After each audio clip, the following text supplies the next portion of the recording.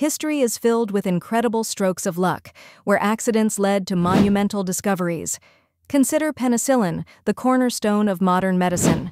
In 1928, Dr. Alexander Fleming returned from vacation to find a petri dish, left unattended, growing mold that killed surrounding bacteria. This chance observation revolutionized antibiotics, saving millions of lives.